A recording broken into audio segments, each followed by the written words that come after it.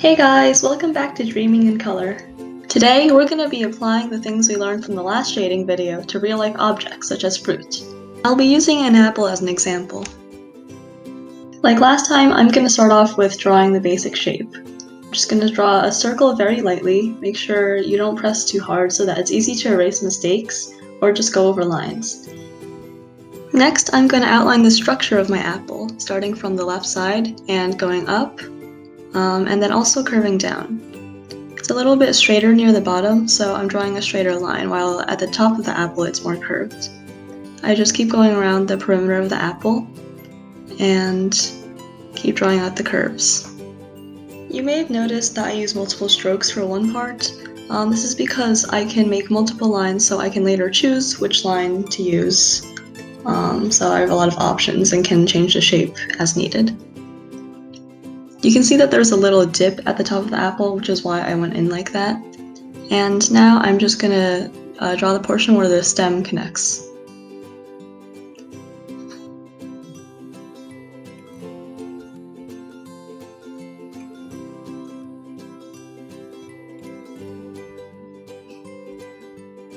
Okay, now I'm gonna switch my pencil and move on to the shadows. I like to start with the shadows so I can get the shape more easily, and then do the highlights.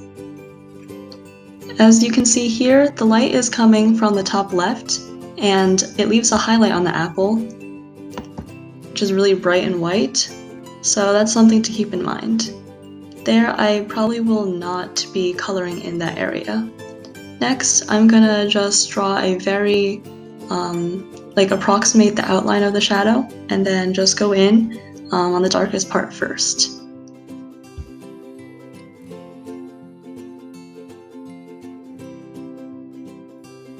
You may have noticed that I'm going up and down. This is because I want to go with the curvature of the apple, which helps give the illusion of its texture.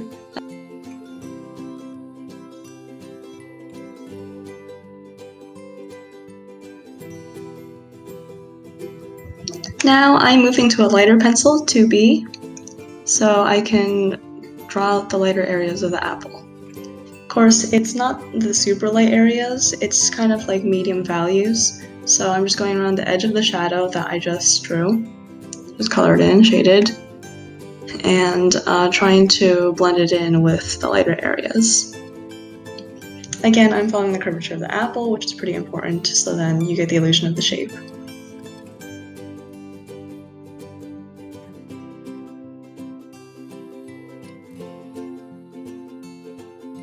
Here you can see there's a darker area at the bottom left of the apple, so I'm just gonna draw out the shadow here and then color it in with the medium value pencil as well.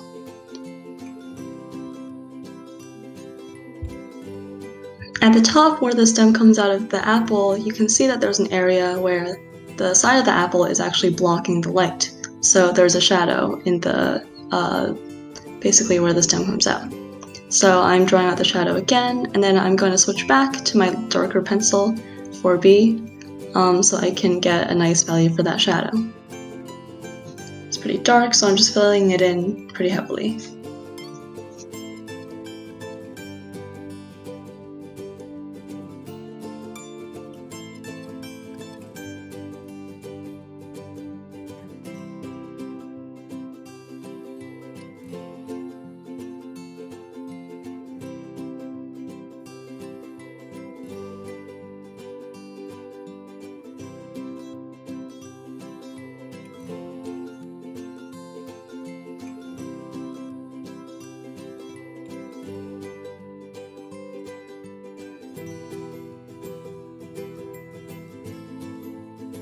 So now, since I basically got most of the shadows and medium values down, I can start doing the lighter areas. I'm going to use an even lighter pencil, I think HB right now, and this is what you would normally use in a classroom or, in your day-to-day life.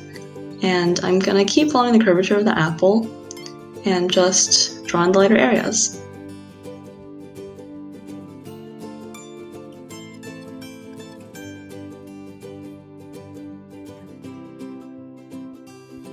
At the bottom of the reference apple, you can kind of see that it's a little bit lighter. This is because of reflected light. This basically happens when the light from the light source bounces off the surface that the apple is sitting on, for instance, the paper for the reference, and then reflects back onto the apple as reflected light. This usually only happens on lighter surfaces, such as the white paper that the apple's on right now. So I just pay attention to that, make it a little lighter than the rest of the apple, and there we go, we have reflected light. After that, I just continue with the rest of the shading in the lighter areas, making sure not to press too hard. Even if you're using a lighter pencil, say in the H ranges, if you press too hard, you can still get pretty dark values.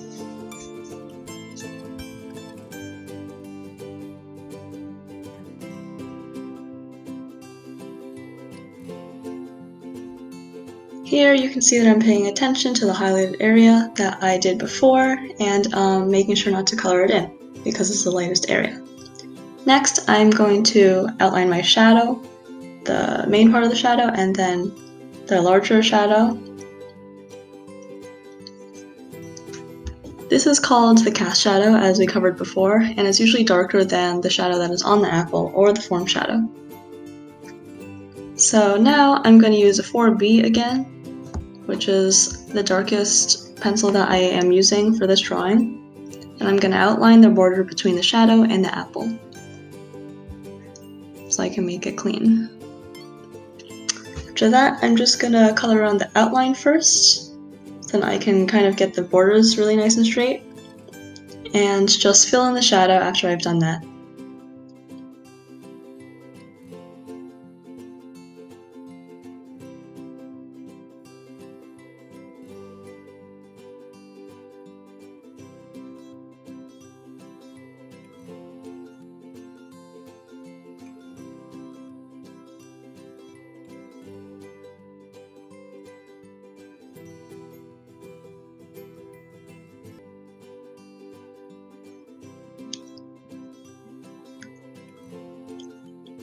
After I've done with this part, I will move on to the larger shadow and then just outline it again.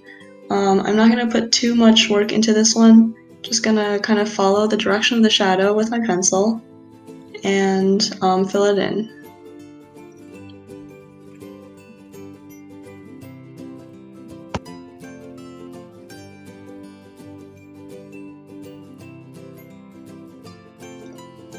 And there's your apple.